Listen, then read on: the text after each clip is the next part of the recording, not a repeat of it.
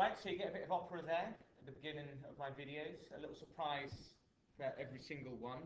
This is going to be the second video for Core 2, Core 3 even, and it's going to help you with the assignment 7, which is on integration by substitution with trig functions, so sine functions there, and integration by parts. And this completes the chapter on integration. It's the hardest chapter, but once you practice these techniques enough, they'll become second nature to you. Okay, so I'm going to go over two basic examples. First example is going to be using substitution, and the second example using integration by parts. So here we go. Solve this integral. So this is the integral of 6x squared sine x cubed plus 1 with respect to x. Okay, now the first thing you notice, which is basically all the integrals in this exam are going to be solved by integral substitution, unless it asks you to solve them by parts. Here, the clue that you need to do it by substitution is the fact that, I'm a bit mental there, inside the brackets, the angle, sine x cubed plus 3, if we differentiate that, we get 3x squared. And on the outside, we have it being multiplied by an x squared term. Ignore the 6 at the moment, because the 6 we can just take outside of the integral. But what we do notice, if we differentiate 3x squared plus 1, we get 3x squared. And because we've got this x squared on the outside, it's going to all cancel out. So this is prime time substitution time. So, just as we would normally, first of all, I'm going to let my x cubed plus 1 equal the substitution rule, u. Okay? So, let u equal x cubed plus 1. Okay? Now, as usual, we're going to differentiate this substitution rule to get du dx is equal to 3x squared. Okay? This is basic Core 2 stuff. We're then going to need to rearrange this, even though we say that this isn't a fraction, we're going to rearrange this to change the respect to x to respect to u. Okay? Again, this ain't rocket science. So du over 3x squared is equal to dx. Okay? So we're now in a position where we can substitute our dx for this, and we can use this substitution rule and put it all back into this integral to see how this simplifies out. Okay? So we get the integral of 6x squared, can't get rid of that yet, multiplied by sine u times dx. Now dx is times by du over 3x squared. And this is worked out really nicely, because the x squareds are going to cancel here. Okay? So the x squared cancels there, so we eliminate the x squareds, which, to be honest, was the thing which was causing us the problem in the first place. The 6 and the 3 don't cancel, which is a bit annoying, but it's not a biggie, because 6 divided by 3 is 2, so we can take 2 outside of the integral. So this becomes the integral, or 2 times the integral, of sine u du. Now this is our bread and butter. This is a fact which we need to recall. The integral of sine u is minus cos u. Okay? So this is minus 2 lots of cos u. And of course we also have to have the constant of integration, so plus c. The substitution, because the question was in x, we need the answer in x, so we need to resubstitute for u. So the final step is just to put minus 2 lots of cos. Now this is x cubed plus 1 plus c. So there we have it. There's our answer for that one. Where's the old highlight? There it is. Okay. Now as a general rule of thumb, if there are brackets, this is a very general, well, I say a general rule of thumb which is often broken. So I am aware that this is going public. I don't want any mathematicians coming back to me and telling me that it isn't always true. Rule of thumbs, by definition, aren't always true. But your substitution rule should always, I mean, if you're lucky in the exam, they might tell you what the substitution rule is. But if they're not, it's usually the bit inside the brackets. Okay, it's either, and we talked about this in the lesson, if there's an exponential involved, it's usually the power. If there's a sine or a cos involved, and there's only a sine or cos involved, then it's the angle. Okay, so if it's a fraction, certainly for core 3, if it's a fraction, it's the denominator of the fraction which you need to put to the substitution rule. Okay, but with practice, you'll be able to spot these a lot quicker.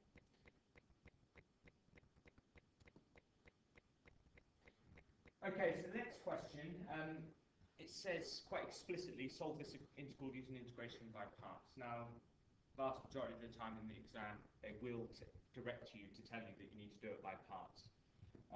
This is tricky. I'm not going to lie to you, this is tricky. What are you doing? Stephen, I've told you about these videos. This is my time, I've got to help the students.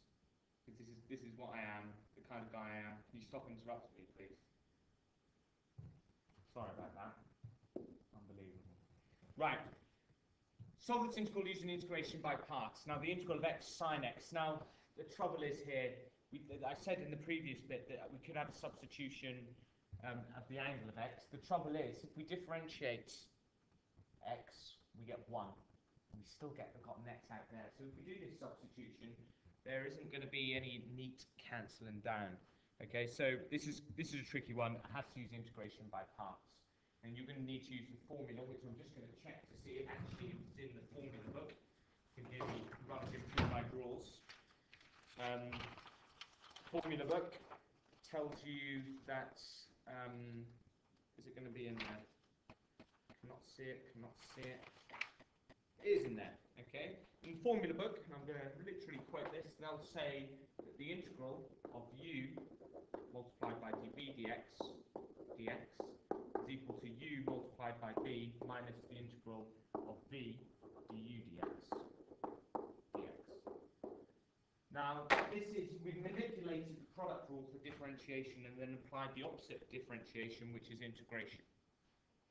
And the idea is we can simplify this integral into the two functions multiplied together. That's fine. There's nothing to do with integration or differentiation. It's just two integrals multiplied together, minus a simpler integral.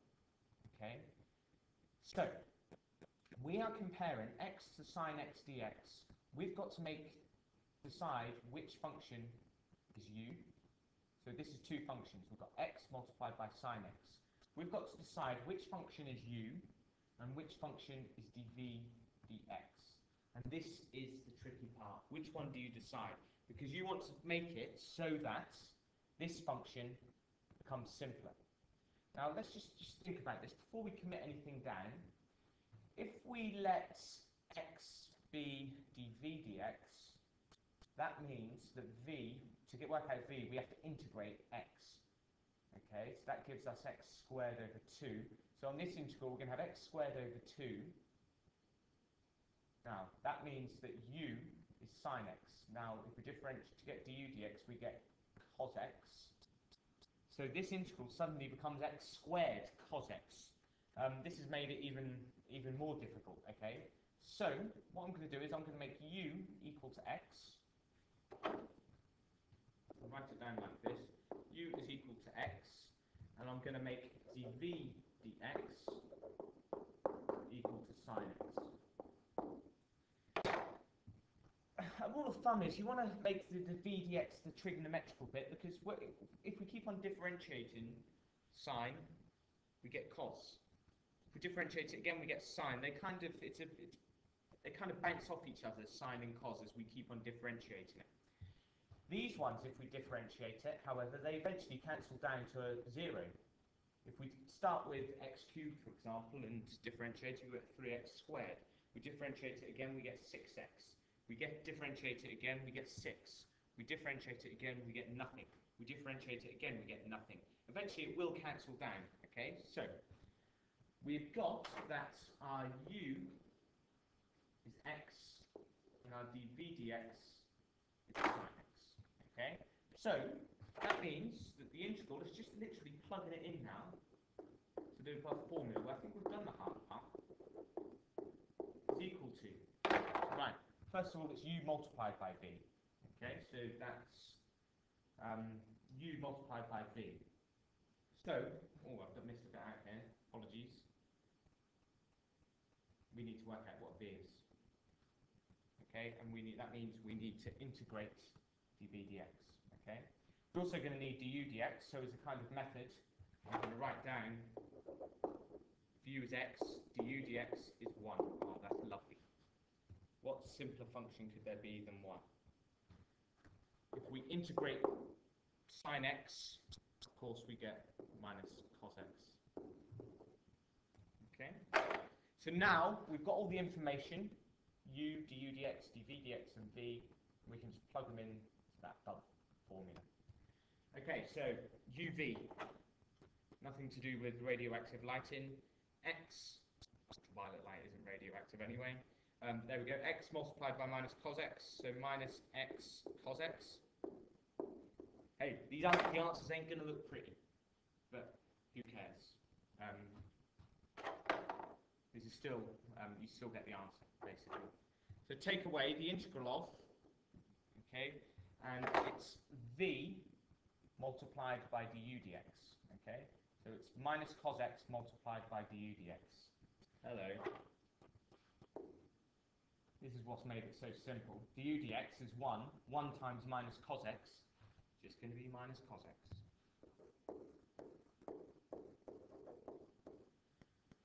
So that's certainly, minus cos x dx is certainly a lot simpler than an x cubed or an x squared times cos x. Just going to extend the old page over. Right. That means, this is what we're trying to find out, is equal to minus x cos x. Now we've got a double negative there, which of course becomes a positive, plus the integral of cos x. Now the integral of cos x is pretty straightforward, standard result. So we end up with minus x cos x. The integral of cos x is going backwards, so it's going to be sine x plus the constant of integration, which is c. And we have done, I might want to neaten it up a bit, get rid of that minus, well, just, I might want to do sine x minus x cos x plus c. And there we have our answer. That's exactly what the integral of x sine x dx. Okay, so tricky question, integration by parts. The beauty of it is usually they will tell you that you need to use integration by parts, so you don't waste your time trying to do the substitution, which is not going to work. Okay, you want to try and make the second integral simpler. Okay, so that dictates what your u and your dv dx needs to be in the original one. As I was researching this, I looked on Wikipedia. Not that I needed to research it, but just to see what was going on, get some of the questions. I came across this rule, the Lowestoft rule. I've never heard of this before. A rule of thumb proposed by Herbert Kasube of Bradley University. Never heard of him, never heard of Bradley University. So I don't know how this is Wikipedia, despite it's being on the internet, and of course the internet never lies. Everything on the internet is true, as a fact. But I've never heard of this university, so I don't know how academically viable this is. But anyway, advises that whichever function comes first in the following list should be u. This is a kind of BIDMAS for integration by parts. So first of all, log functions. Then inverse trig functions. It will be very unlikely you get the inverse trig functions. Algebraic functions, then trig functions, and then your exponential functions. So as a rule of thumb, and which for the core 3, that should be fine. The reason why log functions come to you is because we differentiate ln x, we get 1 over x, which usually makes things a lot easier, okay? Yeah, so the rule is sometimes written as detail, where d stands for dv. Whatever. Lowestoft rule, something you might want to have a look at. Okay. So that concludes the video.